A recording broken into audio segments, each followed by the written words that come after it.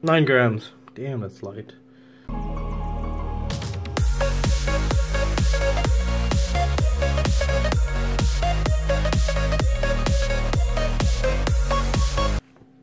Hi guys, and welcome back to the channel. So today we have a new flight controller. This is a micro flight controller. This is from HGLRC, and I'm actually been looking for a new flight controller, well actually a micro, because I am looking to do a waterproof micro quadcopter build for when it rains and when it snows. I really want to have a nice little micro that's always available for me.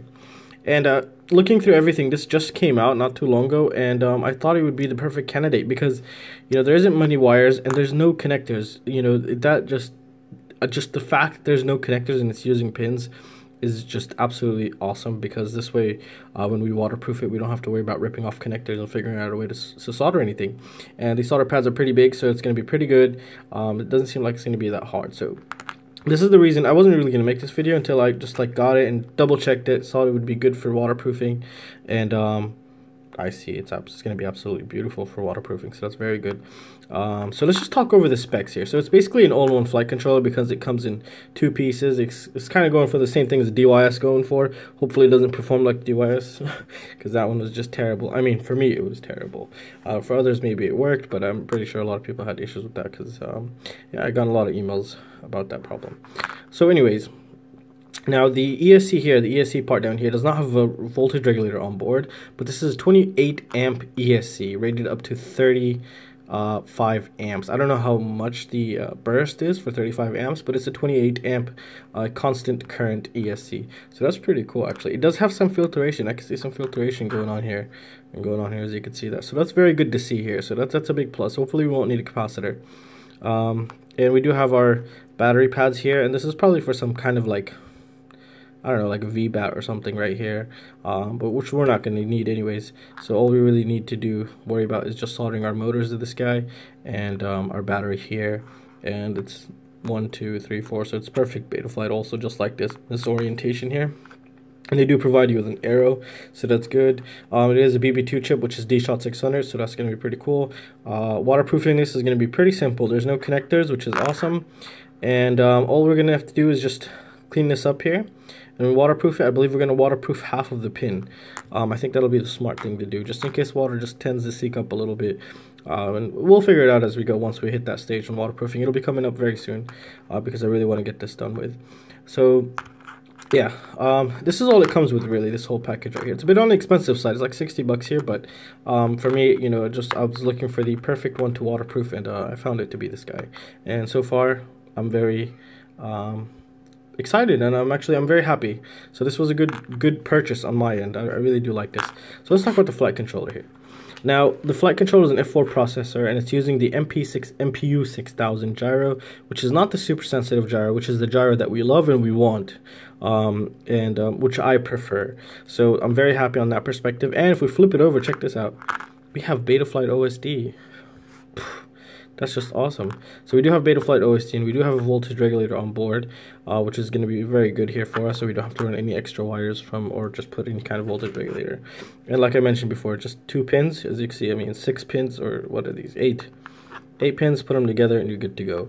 So the whole waterproofing aspect of this is going to be absolutely beautiful. Alright, let's talk about the pins here. Let's check out the layout. So in theory it goes like this because we have the arrow on top. If you don't want to do any modifications, this is how you place it in. So as you can see here, we don't have pads for the signals because it's expected you to use the ESC that comes with it. So if you think this is a big flaw for you, yeah, just take note of that right here. But for me, I really don't care. This is going to be perfect for me. So yeah, let's put this guy to the side now. So let's just go start with the upper left here. So we do have a ground pad, and we have a 5-volt pad. Okay, so that's cool. 5-volt V in ground. Okay, so this would power off your camera. So video in would go in here, and we'll go to your OSD, and we're going to find where video out will be right now. We also do have another 5-volt and a buzzer. So this would be connecting to your buzzer if you wanted to. Or you can even connect your LEDs. So you put 5-volt ground, and the signal would go here. So that's cool. They provide you for LEDs and buzzers. And now here, if we go to VTX, V plus, and minus. So this is going to be a bit tricky here. VTX would be the video out. I don't know why they named it VTX here, but it's video out. V plus and V minus, don't think this is 5 volt. This is not 5 volt. So if you're using one of those all-in-one flight controls, if you stick it on this guy, you're gonna just burn it instantaneously, possibly, because this is coming straight from your battery. So you gotta be very careful. You would want to go to the 5 volt here, and yeah, give it from here. So if you have the all-in-one cameras, you would give it 5 ground, and then the yellow wire would be here. And what else do we have here? Here we have the S bus, and they still provide us with the PPM, which is pretty cool. And ground and a spectrum and 3.3 volt for spectrum. However, what I noticed is possibly you might have some issues. Maybe. Let me see the backside here. You might have some issues here if you're running iBus. You might want to have to probably stick it on PPM or do some resource mapping here. I'm not sure, but it seems that way. Sometimes for me, when I put iBus on the S-Bus signal, it won't work. So take that into consideration. We do have our boot pin right there, boot button. So if you brick it, you could just right there, and you're good to go. And that's it. I mean, it's very tiny, very small, very simple. It doesn't really come with anything. It just comes with the ESC and the flight controller here, and they just go in together like this. They do provide you with the standoffs, so that's very nice. That's very good. However, you don't get any, XT30s or JST to solder this guy. You basically just have the cheapest packaging ever, which I truly love because it keeps the price down. And this one's actually pretty expensive. Well, for my taste, it's pretty expensive. But it seems like it's a good one. HGLRC fails us sometimes, but most of the time they're doing pretty well. HGLRC F4 Flame, for example, is very good. I really did like that one. And I hopefully this one is not going to be a disappointment, and I don't think it is. It just seems good quality here. I've seen a lot worse boards than this, so I'm very happy, and I can't wait to try this guy out.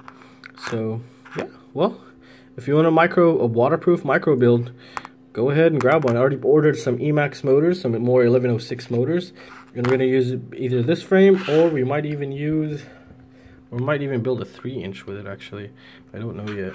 I might use this guy, the Sparrow. This guy's gonna be pretty insane. I don't know what to do with this guy just yet. Actually, he takes 220 by 20 and 30.5 by 30.5.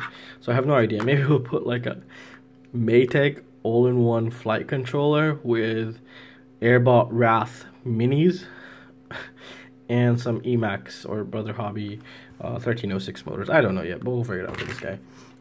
But overall, I'm very excited about this. This is going to be pretty cool. It's going to be pretty awesome for waterproofing. And yeah, this is going to be our next waterproof build. Our other waterproof build, which is the bigger one, will be complete very soon on the channel. So it'll be out within a couple days now. And yeah, we'll take it from there and do our first test. The weather has started raining, so we'll know how everything works out here. And, well, that's going to conclude it for this video, guys. Oh yeah, and just one more thing. I saw right now, actually, I was just looking at the HGLRC. I seen one exactly like this, and it even comes with a VTX. It's, I think, what is that, 12 bucks more expensive. I didn't see that one before. If I did, I would have picked that one up. That would have just made my life a lot easier. I just solder a camera and I'm done. However, I don't know how they connect. It doesn't really show, but yeah. Anyways, overall, this is going to be pretty cool, and if anyone was interested in it, this is how it looks like. It's pretty tiny, and I think we should get its weight because I think that's very important for most people, and usually I tend to forget that.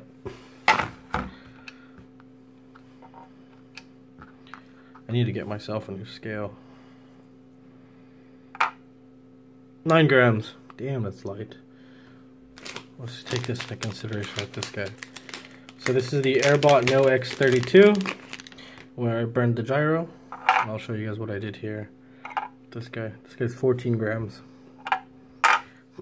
So 9 grams. I mean, yeah, it's gonna be, it's a light one. It's gonna keep your quad pretty damn light. Feels light too. So, well, that's gonna conclude it for this video, guys. I really hope you guys enjoyed it, and if you guys have any questions or any suggestions, feel free to let me know, and we'll see you next time. See you guys. Take care.